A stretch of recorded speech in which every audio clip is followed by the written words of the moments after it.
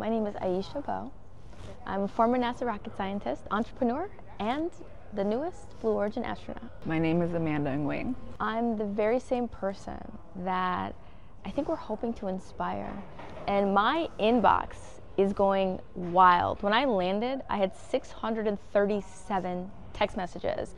I was in 75 Instagram stories, and they were little girls who were taking selfies and were like, "Go you!" Yes, my middle school watch, my high school watch.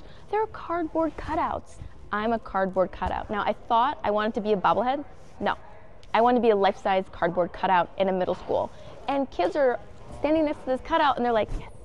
They're so excited. And they realize that space includes them too.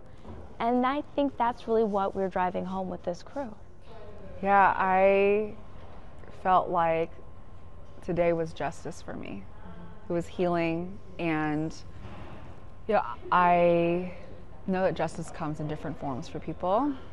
My journey started a decade ago as a student at Harvard, MIT, NASA. It was my dream to do this.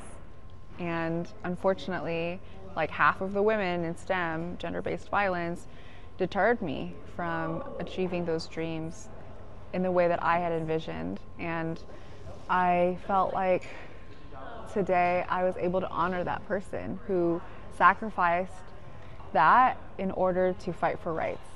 You know, as a survivor, I put aside those astronaut dreams. You know, a lot of activism comes at the personal cost. My personal cost was the stars, but today that is no longer a cost.